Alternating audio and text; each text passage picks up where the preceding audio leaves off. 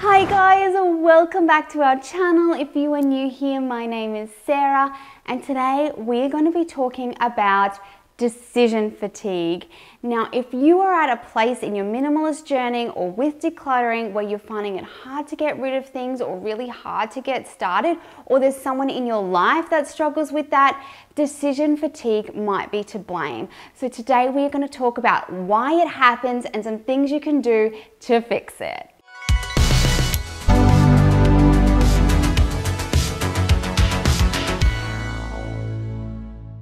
Guys, decision fatigue is real. It happens to the best of us, especially if you struggle with anxiety. It is common, it happens all the time, and it still happens to me 8 years in. It can happen in all sorts of situations, but I find it particularly prevalent when you're feeling overwhelmed for any reason. If you've just moved and everything is out of place is another really common time decision fatigue comes in. If you have a lot of stuff, or if you're at the point in your decluttering journey where you're getting down to those real hard items. So when you're perhaps going through sentimental items, or you've gone through spaces quite a few times and you know you want less items, but you're struggling to know which ones out of the things that are left to get rid of. And that's when decision fatigue can really set in. It can almost be paralyzing, like you don't know where to start, you don't know what to get rid of next.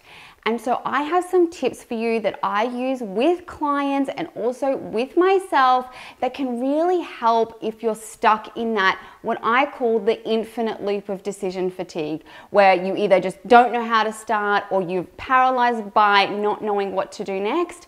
You can try some of these tips. Everybody is different, so some of these tips are going to work really well for you and others might actually have the opposite effect. So take what you need and leave what you don't. Find what works for you in each circumstance and get yourself out of that loop of decision fatigue. Tip number one is start with a really small functional space. This is really good if you're not sure where to start. So many times I talk to people, or you guys have told me down in the comments, that you get to a place where you're just not sure where to go first. You know you want to simplify your life, but you're not sure what that looks like. So I say start with a small functional space, a place that's going to work really well for you if it's clear. So that's places like dining tables, kitchen benches, entryways, bathrooms, counters, that sort of thing. Even if you just select one 30 centimeter part of a counter that you're going to work through, you're going to declutter, and you're going to find homes for those things. It's really achievable. It shouldn't take you too long, and you can block everything else out. Don't worry about anything else in the room except what that is. If you've just moved into a new house, it might just look like a small box. One box at a time. How do you eat an elephant? One bite at a time. So start small and start functional. A place that's actually going to bring you more function into your home, and that will allow you to build on your victories, and that will help the decision fatigue fade over time. Number two is get rid of items that you've already made decisions on. So if you have a donation box, if you have some trash lying around, if you have stuff that belongs somewhere else, getting those items out is not another decision when you're already feeling fatigued. It will allow you to clear some space so you can see what's really left. And this can be really helpful when you're feeling overwhelmed and you're feeling like you're not making much progress and it's hindering you from moving forward. Get rid of those decisions you've already made and you'll be left with what is waiting for you to make decisions on. Number three, and this definitely doesn't work for everyone, but it's speed things up. Sometimes when we're processing really slowly, we tend to overthink things, and that can bring about fatigue really quickly. So something you can do is just try speeding up the process. Even if you're not decluttering a huge amount of items, just speed up the process. You're going through those items and make quicker decisions.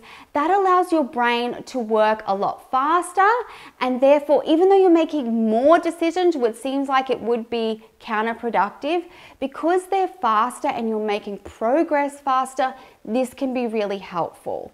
Like I said, it doesn't work for everyone. Sometimes speed is like the counter opposite of what it should be doing, and it will actually bring you more stress, but different circumstances and different people need different ideas. And so use this when it's helpful, and if you're finding that's bringing more stress, leave that tip for another time.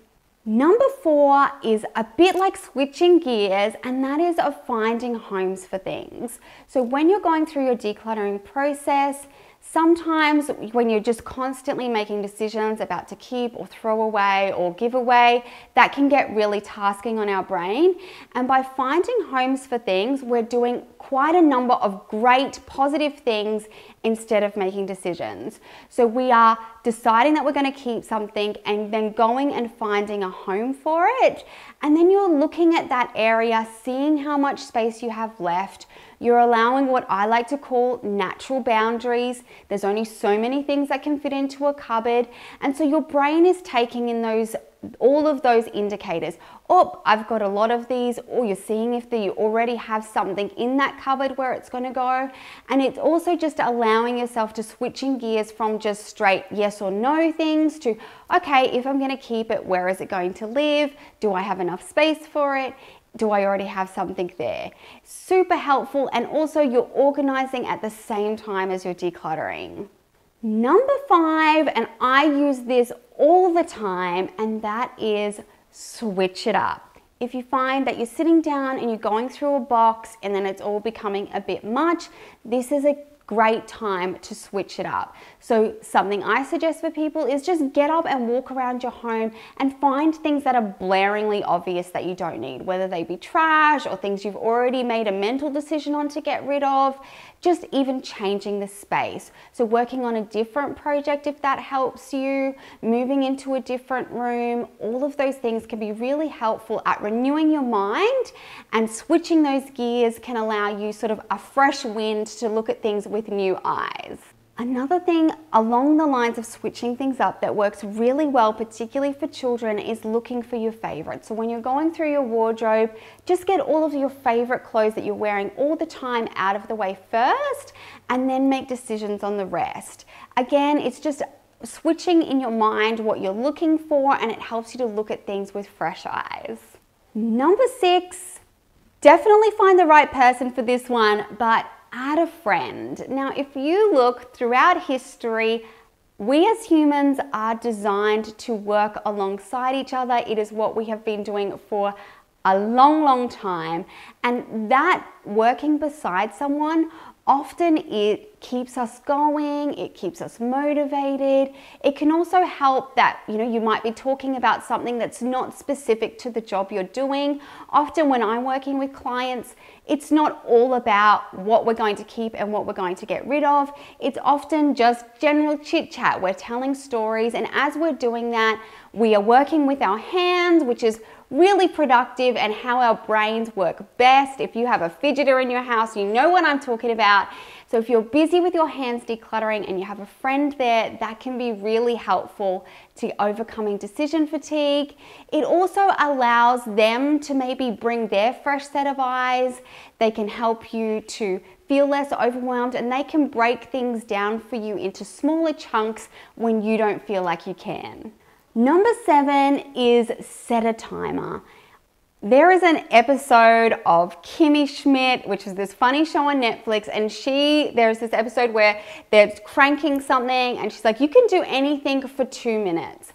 And I think that's so true, and particularly with decluttering, cleaning, or organizing, if you set a timer, I feel like it switches your brain into a different gear and you're really focused just for that amount of time. And because you know the end is coming, you push yourself a little bit harder, your brain knows that it's about to get a rest, and so you can sort of move through things at a faster pace and make more decisions in a shorter period of time. Number 8, following on from setting a timer, is give yourself a reward.